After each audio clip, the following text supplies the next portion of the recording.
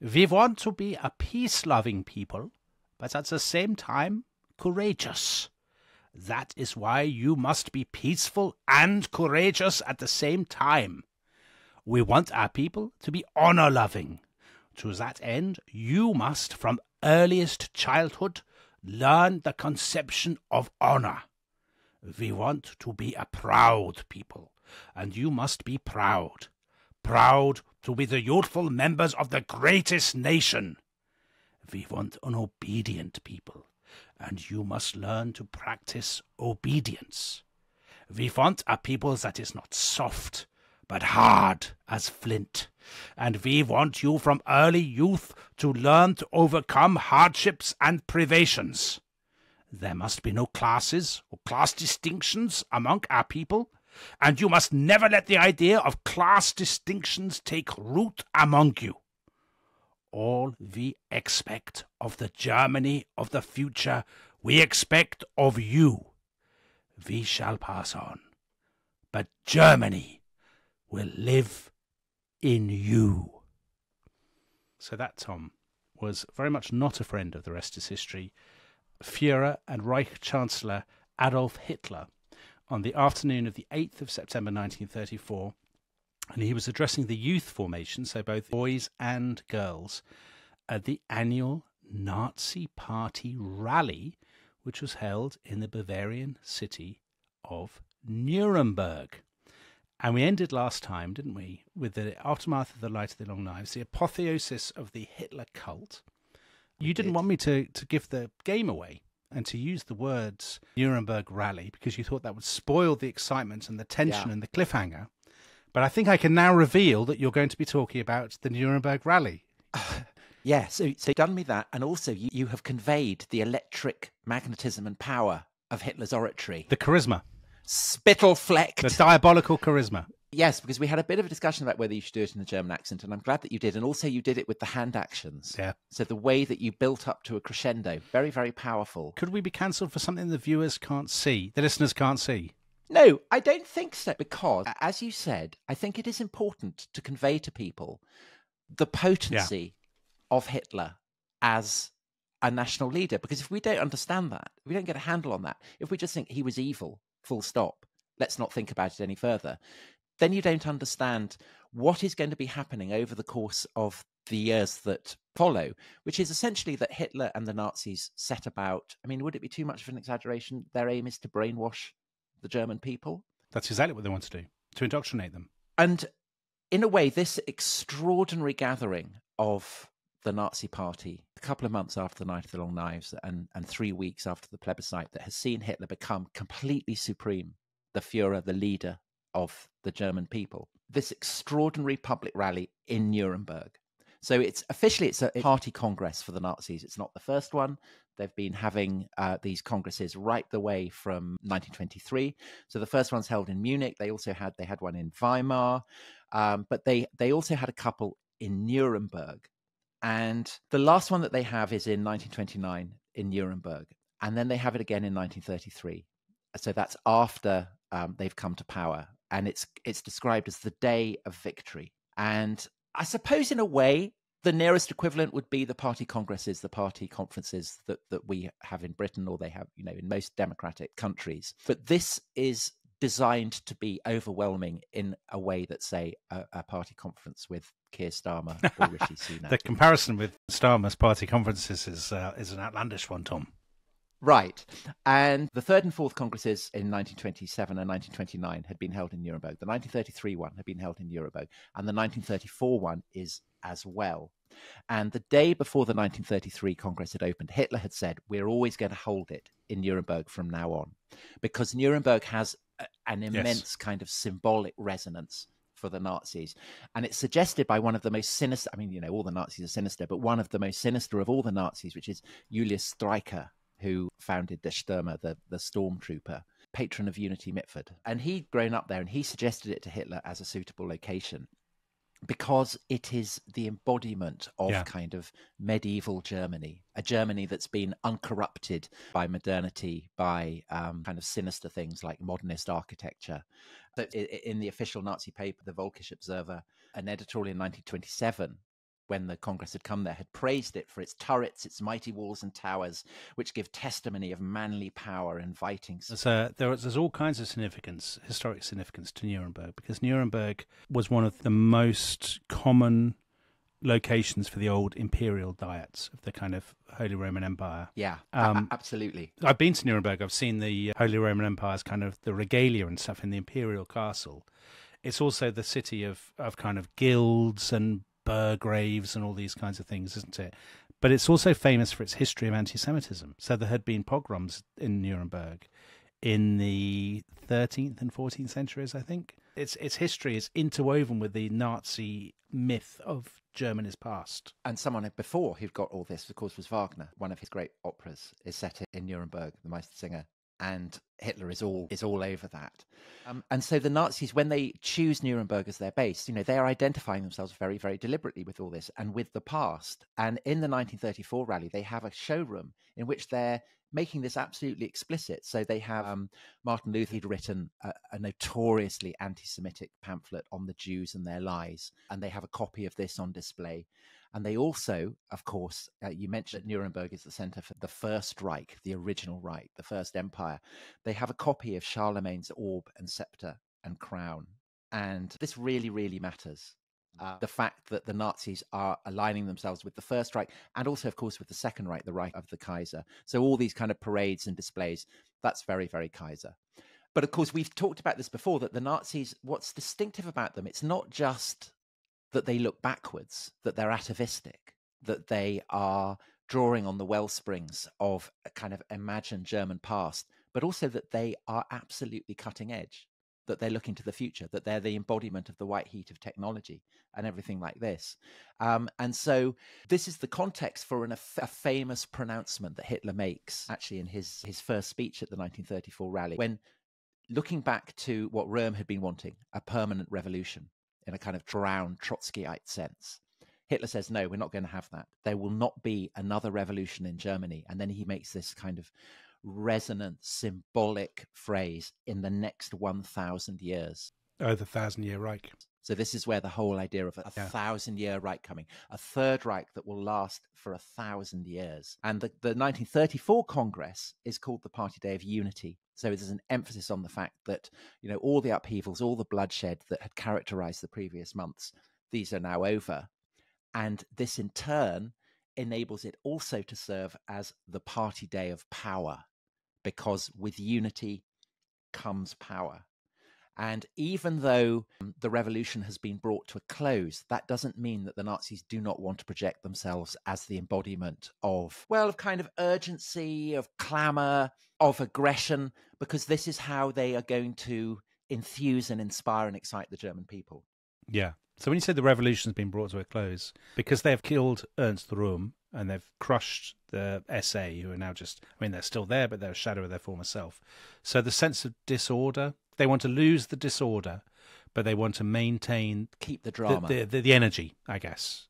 Yes, the sense of drama and excitement. And the Nuremberg rallies are the kind of climax of a whole series of festivals that the Nazis have begun instituting, really to try and replace the old Christian and also the kind of socialist festivals. So you have a festival on the 30th of January, which is the day that the Nazis seized power, 20th of April, Hitler's birthday, summer solstice, which is kind of enshrined as a great pagan ceremony, all this kind of thing. But the Nuremberg rally is seen as the climax of the year. It's seen as, the official way it's phrased is that it's a consummation of the marriage between the party and the people. It's couched in very symbolic, very religious kind of language. And Hitler he loves a kind of atavistic pagan ritual.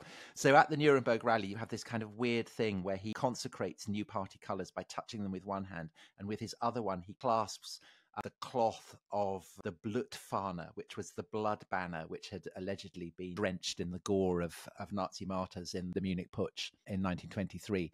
So you can imagine the kind of the Wagnerian chords striking up and all that kind of stuff. And how much of this, Tom, is orchestrated by Goebbels?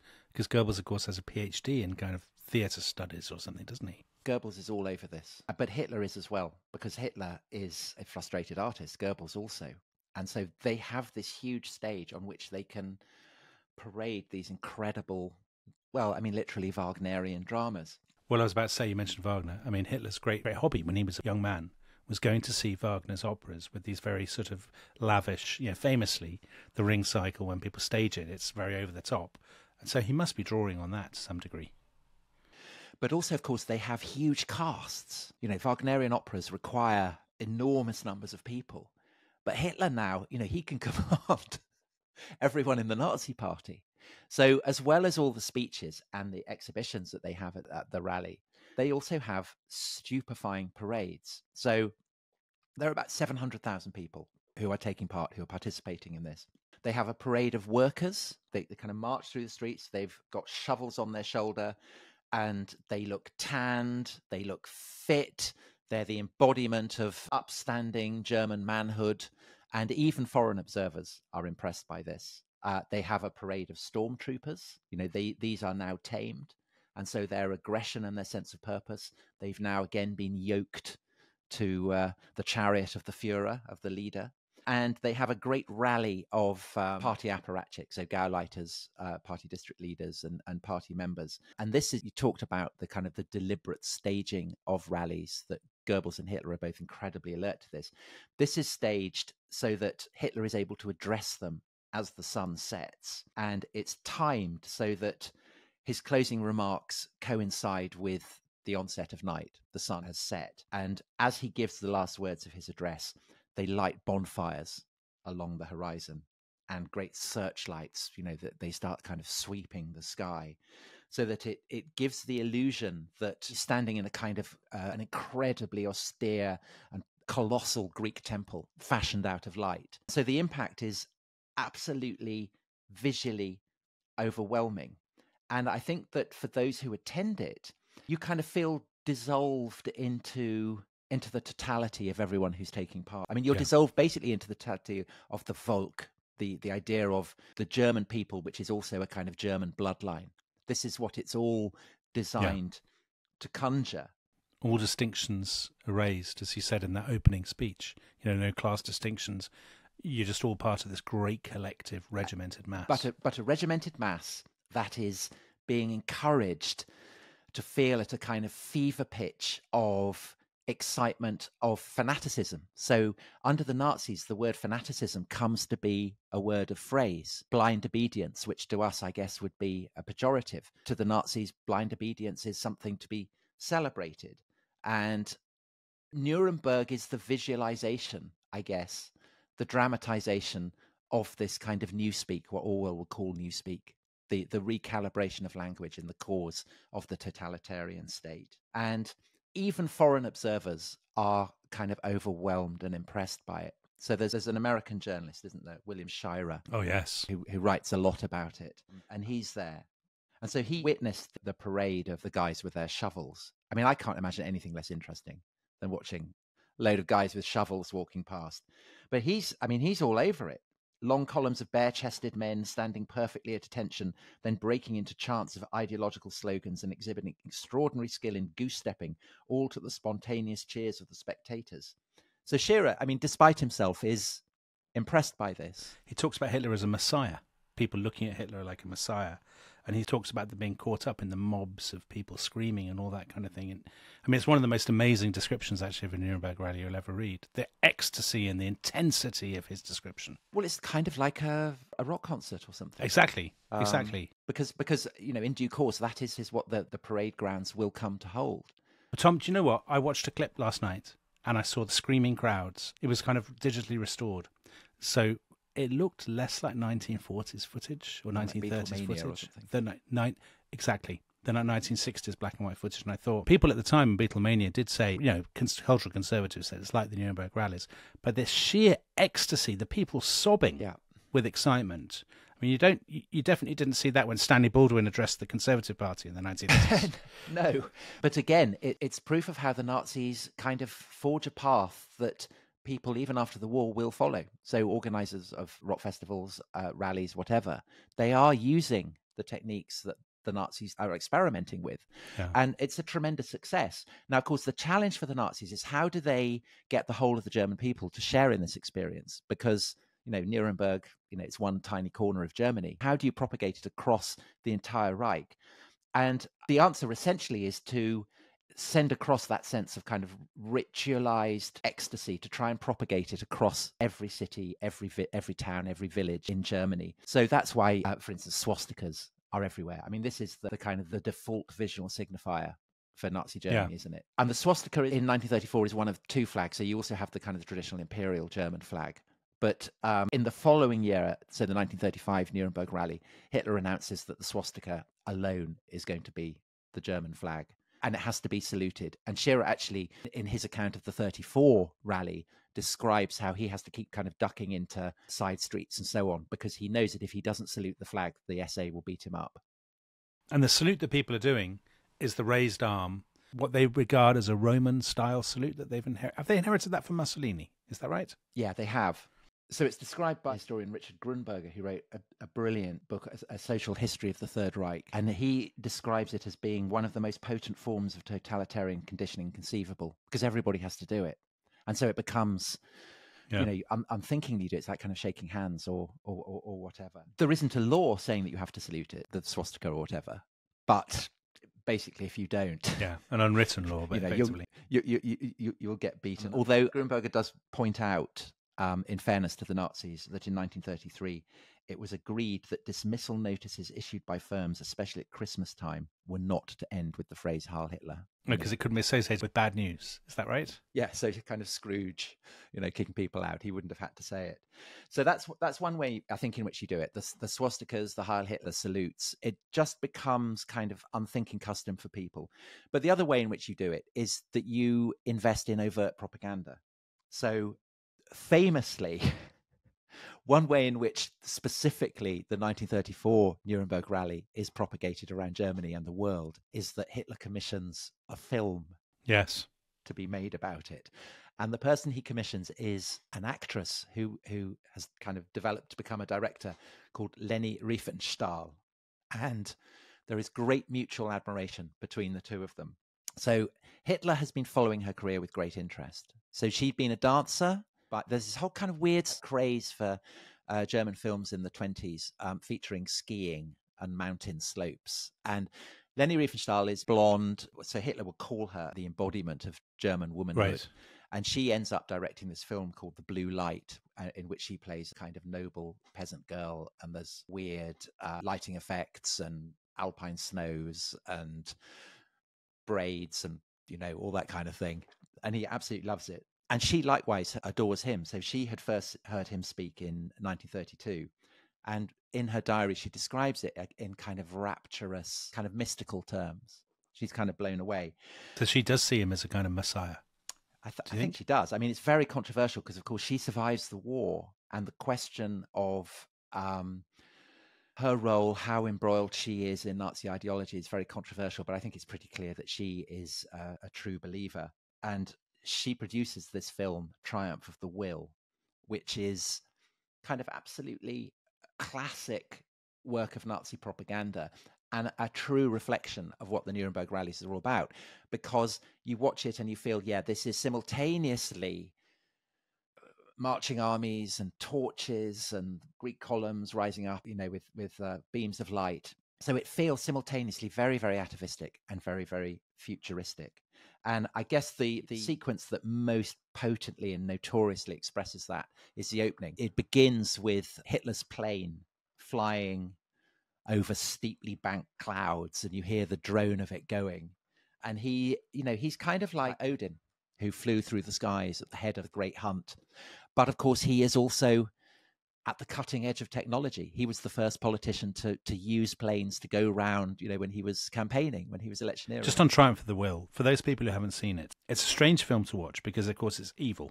We would regard it as evil, celebrating evil. But it is an absolutely brilliant film. As a work of art, it is one of the 3 or 4 most influential films ever made.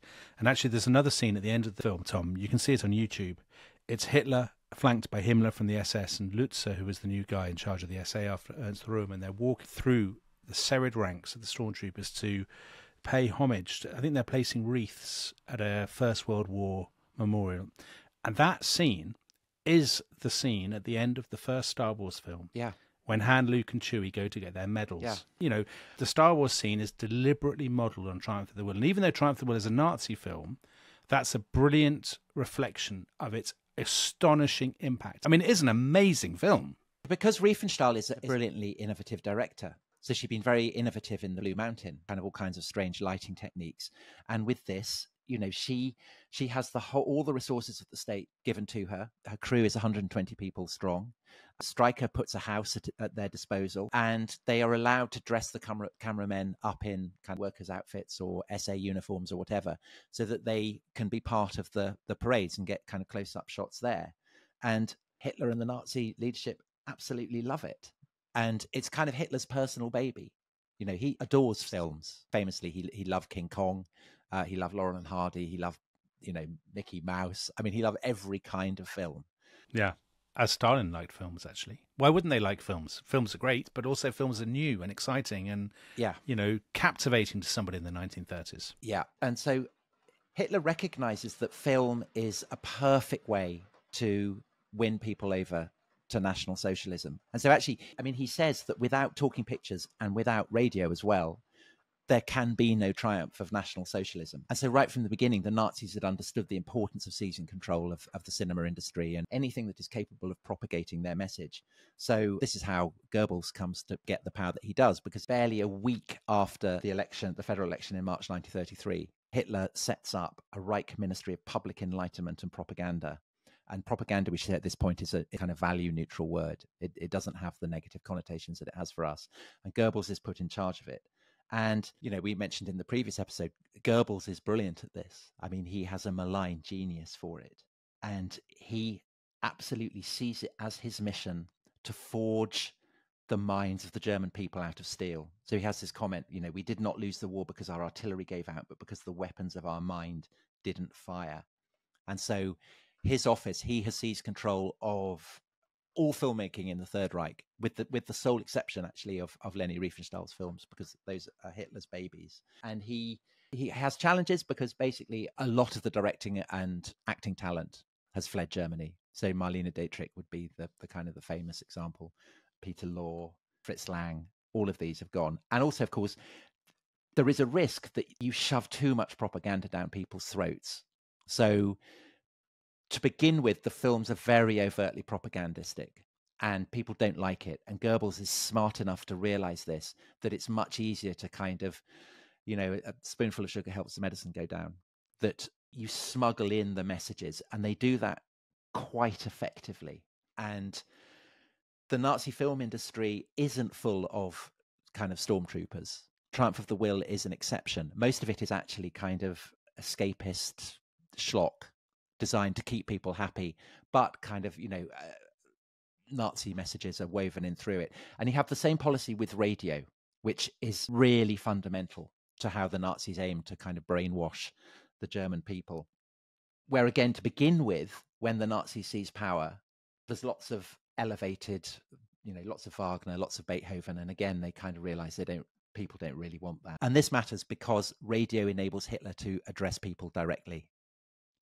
And so the requirement for that is that everyone basically has to have access to a radio. And so they do this in two ways. Goebbels deliberately commissions very cheap, very accessible radio sets. So there's one, the Volksempfänger, or People's Receiver, which went on sale in the summer of 1933, so right at the beginning of the Nazi period in power. And this has been compared in its impact to the iPod. You know, it's that seismic. It enables pretty much everyone to have access to radios. And this is a policy that will be continued throughout the 30s. And so a few years later, another even cheaper radio goes on the market. And this enables pretty much everyone who can afford it to get one. But even those who can't afford a radio, radios are put in offices, in factories, in restaurants, in cafes, in the stairwells of apartment blocks. So that's very kind of 1984. Very nice. You know, Winton Smith hearing Big Brother shout out. That's where Orwell is getting it from. And the result is that by 1939, the outbreak of the Second World War, there is no country in the world, and this includes Britain, it includes the United States, which is in so many ways, in terms of the media, much more technologically advanced. But in terms of radio coverage, no country has more radio coverage than Germany. And Goebbels is absolutely upfront about why this should be so. So what he said in 1933, we make no bones about the fact that the radio belongs to us and to no one else, and we will place the radio in the service of our ideology, and no other ideology will find expression here. So it is to be purely totalitarian. It exists to forge the German mind, as the German body also has to be forged. Crikey. All right, Tom, after the break, why don't you tell us about a couple of other aspects of the Nazi regime? So I was thinking women would be an interesting topic, because we haven't really talked much about women, and maybe sport, because I know as an elite sportsman yourself, you would enjoy talking about sports. I would enjoy that. And I think more generally, the totalitarianism means that no aspect of life is left alone. So, film, radio, whatever, the streets are dominated by Nazism, then the home also. And so Nazi policies for for women, for children, crucially important as for the process of brainwashing. Brilliant. Okay, so in the second half, we will move from the parade grounds into the heart of the German home. We'll see you after the break. We do not consider it correct for the woman to interfere in the world of the man in his main sphere. We consider it natural if these two worlds remain distinct. To the one belongs the strength of feeling, the strength of the soul. To the other belongs the strength of vision, of toughness, of decision, and of the willingness to act. So that was foe of the rest is history, Adolf Hitler again, and he was speaking at the Nuremberg Rally in 1934 on the 8th of September, and he was speaking to the Frauenschaft, the Women's National Socialist Organization. Now, I'm guessing the strength of feeling and the strength of the soul is women, and the strength of vision and toughness is men, though a lot of our female listeners may disagree. But so Hitler is very much a believer in the kind of gender divisions, isn't he, Tom? He's not a feminist, I think it would be fair to say. I mean, none of the Nazi leaders are feminists. There's a primer on Nazi ideology. It's published in 1933, and it states quite explicitly that the German resurrection is a male event. So just because activities of the Nazi state are seen as being the field of the masculine, this doesn't mean that the Nazis see the dimension of the feminine as being separate from them. They absolutely reserve the right to poke their noses into that as well. And part of the reason for that, of course, is that it is women who have to provide the German Reich with its manpower. But it is also seen by the Nazis as the role of women to bring up children. And so therefore women need to be shaped in an appropriately Nazi way so that they can bring up good little Nazis. So this is the kind of thinking. There can be no private space. There can be no purely domestic space. Everything must be Nazified. A German's home is not his castle, I think it's fair to say. And although on occasion the Nazis will say, as when, say, Hitler is speaking to women's organizations at Nuremberg Rally, we're doing this for your own good. We think that you shouldn't have any political responsibility because that's better for you. We're doing it for you. It's about being kind. Yeah. Are we kind? Actually, it reflects a kind of dogma, which it's a dogma that sees the sexes as being unequal in a way that the Aryans and Jews are seen as being unequal. The Nazis feel they are following the science, you might say. Oh, right. Crikey. And so, like anti-Semitism, their anti-feminism is absolutely framed in kind of pseudo-scientific terms. So Goebbels, who is a great one for the ladies, I think it's fair to say he's not the best-looking example of Aryan manhood. No. But he's absolutely inveterate womanizer. And he has this extraordinary comment. He says, women has the task of being beautiful and bringing children into the world. And this is by no means as coarse and old-fashioned as one might think. The female bird preens herself for her mate and hatches her eggs for him. It's not a chat-up line I would employ, Tom. Well, it's also, especially not to an ornithologist, because, of course, one would immediately think of the peacock as a kind of a counterview to that. Yes, And Walter Darre, who becomes the Nazi minister for agriculture and previously had been a pig farmer, he attributed the desire for women to take part in politics, to have the vote, to have roles in government. He thought that this was the result of frustration set up by malfunctioning sex glands.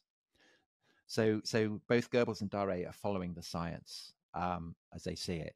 So they're not kind of downgrading women in the way that they downgrade Jews, but they do feel that science justifies them in confining women within the domestic sphere.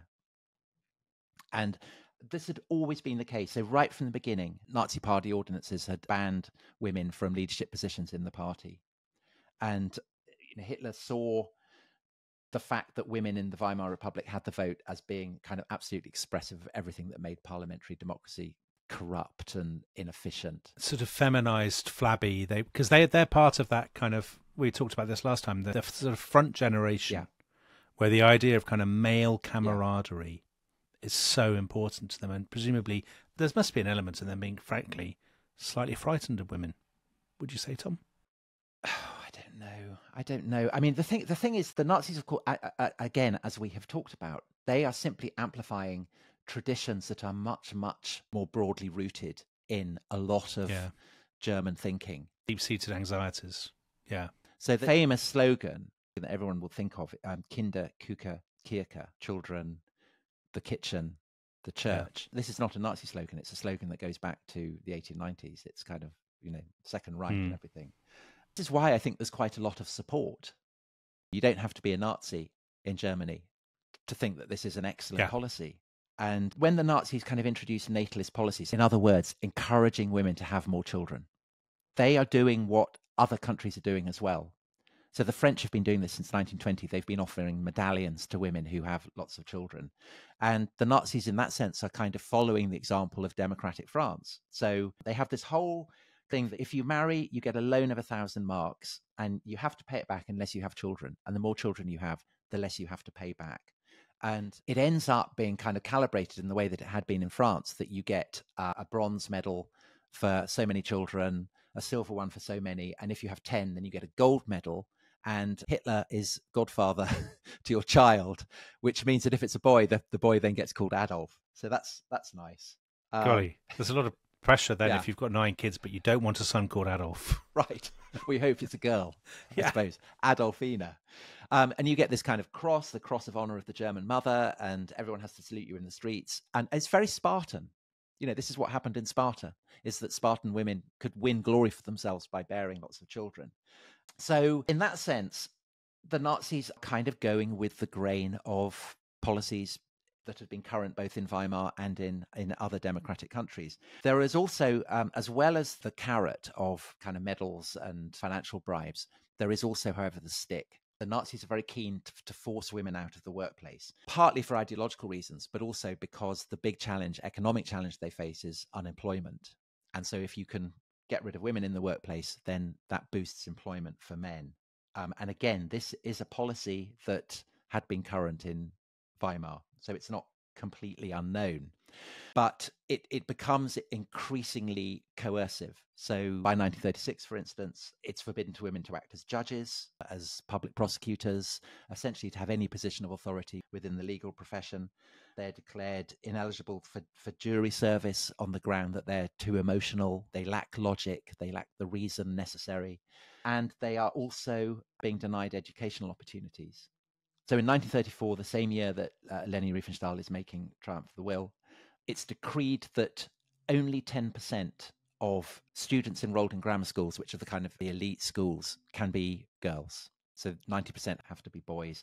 In 1937, girls will be banned from grammar schools altogether. Shockingly, Dominic, they're banned from learning Latin. That is shocking, Tom. So some are enrolled courses that specialize in languages, but others are shunted into a kind of domestic science stream. And this is known as the pudding matrix. And it's a kind of absolute academic dead end. Right. And so the education is being used to essentially deny girls the education that their mothers had taken for granted. So you get the resentment of people like, so we did an episode many moons ago about the White Rose movement and Sophie Scholl. Yeah. And of course, somebody like Sophie Scholl would be really chafing, who's idealistic, who likes reading poetry, all that kind of thing. And so there must have been a whole generation of bookish girls who were frustrated. Incredibly frustrated. Or maybe they just took it for granted. I don't know. It's hard to say, isn't it? Yeah. I mean, certainly it reflects the fact that the Nazis entirely understand, in the kind of Jesuit way, that to control education is to control the future of the people that you're educating. And the truth is, you've talked about the relish of students for book burning, that students who are taking the lead in book burning, the Nazis can look at that, can look at the enthusiasm for the Nazi party in the election. So again, the episodes that we did last year, you gave the extraordinary stat that 1 in 4 people who voted for the Nazis in whatever it was, 1930, was a first-time voter. So I think that the Nazis can feel that when they're imposing their policies on education, they're kind of going with the grain of what young people themselves want. I think actually it's really important for people listening to this series who haven't listened to The Rise of the Nazis to get it into their heads. If you are young, the Nazis are very exciting. And you think, brilliant, a break with the old men.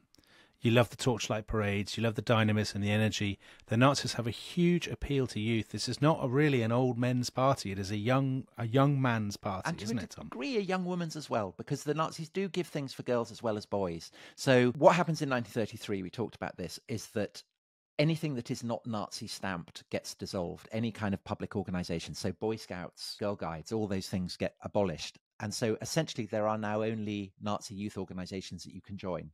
And for boys, there's the Hitler Youth, and for girls, it's the German League of Maidens.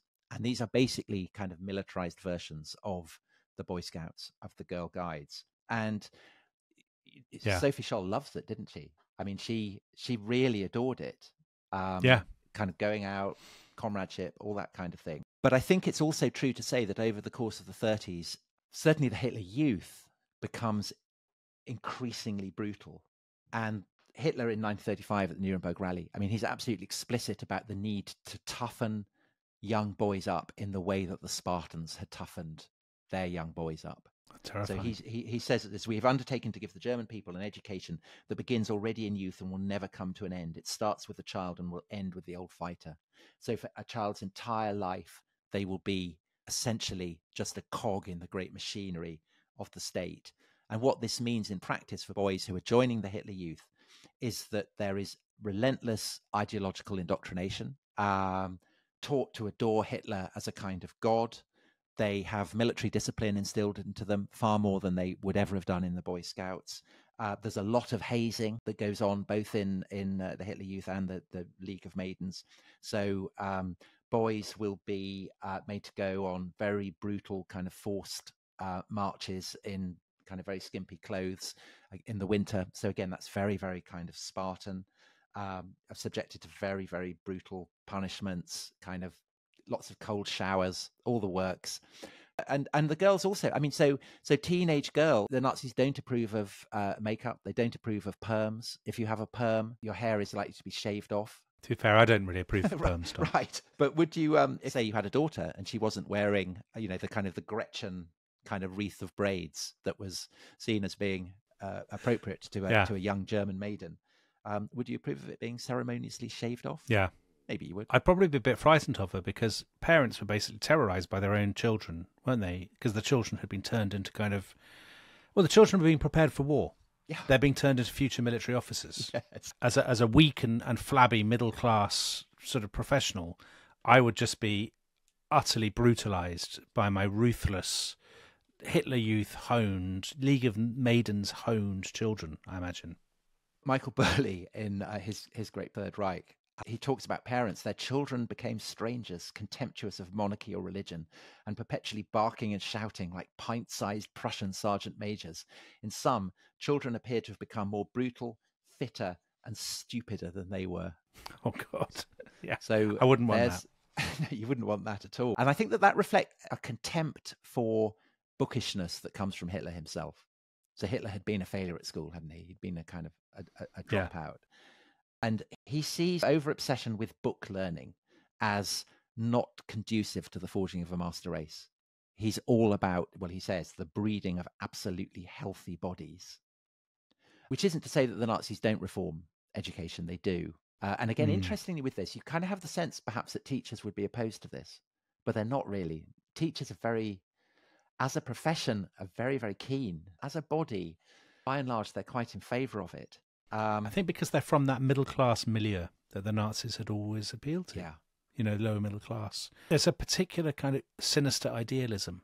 I mean, to many teachers anyway, Tom, but to teachers in 1930s Germany in particular. And so there is absolutely a sense that children need to be ideologically shaped, that they need to be conditioned by the controlling ideology that the state is decreeing they should imbibe. And so at the primary school level, they get rid of all the kind of Biff and Chip type reading books, I'm afraid to say, Dominic frowning at this. And they bring in loads of stories about German soldiers driving their bayonets into Russians and stirring stories of Hitler's youth and things like that.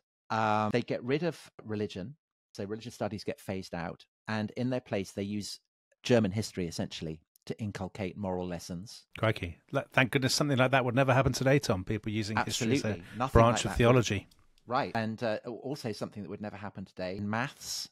So again, to quote Richard Grunberger in his Social History of the Third Reich, while mathematics teaching remained much as before, Nazi ideologists adroitly seized on the opportunity for subliminal conditioning presented by the wording of problems, so that a head for figures was now developed by questions about artillery trajectories, fighter-to-bomber ratios, and budget deficits accruing from the democratic pampering of hereditarily diseased families. Crikey.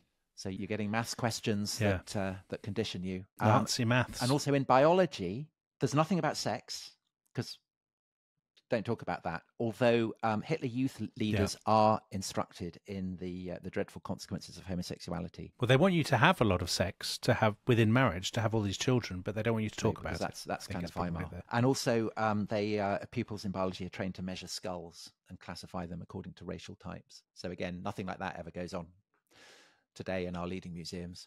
Thank goodness. So, so that's all the bookish side, but the main focus is PE. So this is one of the many reasons why I'm glad that I didn't grow up in the Third Reich. Yeah. You weren't a big PE person? I wasn't a big PE person. I hated PE. I actually hated PE, to be fair. I mean, this is kind of a podcast done by clearly two people who didn't like PE. Weedy, bookish types who would not have been very volkish. And this is the age of the PE teacher. So never in history have PE teachers, except perhaps in Sparta, have PE teachers had more of a control. So they kind of basically, they are running the schools. And there's even a proposal that they should all become deputy head teachers by default. That's a horrible idea.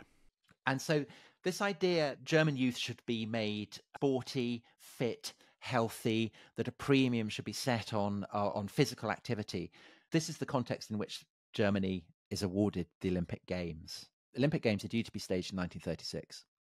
So 2 years after his triumph in the summer of 1934, getting rid of the SA and Rome. Hitler had initially been quite skeptical of it because he disliked the fact that it was organized by the International Olympic Committee, because he didn't like the idea of an international organization poking its nose into the affairs of the Reich. And also he kind of despised sport for its own sake. He despised the English Corinthian ideal. Also, the games are about world peace, aren't they, and brotherhood and all. I mean, obviously, often they're not, but there's a sort of wet side to the Olympic Games that he would have no time for at all. And I think also, as an athlete, you're only concerned with breaking records rather than subordinating yourself to the entirety of a team. He sees that also as kind of ideologically dubious. He's not interested in sport, but he absolutely recognizes, and Goebbels, of course, also recognizes that it's a chance to showcase the Reich, to showcase German physical prowess, and do on a world stage what the Nazis had been doing for the past 3 years in Nuremberg. And Hitler had actually, in 1933, he had expressed that Nuremberg he compares it to the Olympic Games. He hopes that Nuremberg will become the Olympic Games of Germany. And even though Nuremberg is a kind of, the classically German city, that's why they hold it there, Hitler is fascinated by ancient Greece. He absolutely associates it with the kind of the primordial origins of Aryanism. He sees the ancient Greeks as being Aryan. And so the Olympic Games offer him the perfect opportunity to fuse classical traditions with Germanic traditions and to rebrand them both as Nazi. And so who are you going to call to propagate this message and to commemorate it and to send it out across the world? You're going to call Leni. Oh, Leni Riefenstahl, of course. But just before we get into Leni Riefenstahl, I mean, we won't go massively into this, but he uses the Olympics, doesn't he, as a shop window. So they clean up anti-Semitic slogans, the SA on their best behaviour, loads of foreign dignitaries arrive at the Olympics, and it is actually, for Hitler internationally, a colossal propaganda success. It is, yeah. It could not. Lots of people come and they say, you know, the Nazis maybe not everyone's cup of tea, but Germany is very clean and there's no disorder. And actually, I didn't see any anti-Semitism at all. And they handle all that very ruthlessly and cleverly. And so that's why Leni Riefenstahl film Olympia is the perfect illustration of that. With Triumph of the Will, it's one of the very few cultural apogees of Nazi culture. And it's brilliantly done. And basically, it to this day serves as an inspiration for the way that sports is presented. It's a buried influence, but it's undoubtedly there. And Riefenstahl has this kind of brilliant opening where she sent a camera crew to Greece and they filmed the Acropolis, they filmed the Temple of Zeus at Olympia, lots of Greek statuary, which is all, you know, there's no nonsense about painting them. They're all very, very, very white. And then it has this famous shot where they shoot the statue of the Discobolos, the guy who's holding the discus, and it turns into a real figure who then unfurls himself and hurls the discus. And there's then a succession of nudes, so very homoerotic male nudes and then female nudes. And Leni Riefenstahl actually, so these were not shot in Greece, they were shot on a beach in the Baltic, because Riefenstahl felt that the footage she got from Greece needed spicing up. And so there's all kinds of nudity going on. And one of them is actually Leni Riefenstahl herself. So there's a shot of a woman on a beach and she's got her arms extended to the heavens. And that's Leni herself. And then this sequence ends with a runner bringing the torch, and he's running from Greece into the German stadium in Berlin. So it's Greece blurring and being succeeded by Germany. And part of the reason why this is so potent is that Olympia does, I mean, for instance, it doesn't cut out, from the Nazi perspective, racially problematic victors. So Jesse Owens, who is the black American athlete, who is the star of the Olympics, he's in the film. So also is Kitae Son, who is from Korea, although he's racing under the flag of Imperial Japan, which has conquered Korea, and wins the marathon. He's in it as well. And so this is part of why Olympia, the film, does hold up a mirror to the impact of the games as a whole, is that it gives a kind of sanitized take on the Nazi regime. However, there is a problem, which is that Olympia is broadcast on the 20th of April 1938, which is Hitler's 47th birthday. That's the premiere. That's the premiere. And so by the time it is premiered, any notion that Nazi Germany is not virulently anti-Semitic and is not dangerously militaristic is basically gone. And so that message actually falls on very soily ground, because since 1936 a lot has changed in terms of Germany's international position. And Dominic, I think it would not be an exaggeration to say that the storm clouds of war are gathering over Europe. Would you be prepared to go that far? I think we do love a storm cloud of war, and the rest is history, Tom. We always have. And these are the storm clouds to end all storm clouds. It's a veritable tempest, a hurricane is coming for Europe. Thank you, Tom. That was a tour d'horizon and a tour de force. Oh, thank you very much. It was yeah, it was like that. It was a panoramic social and cultural history, and I hope the listeners enjoyed it as much as I did. So on that note, we will see you on Monday for the storm clouds of war. Thank you very much, Tom, and goodbye. Bye.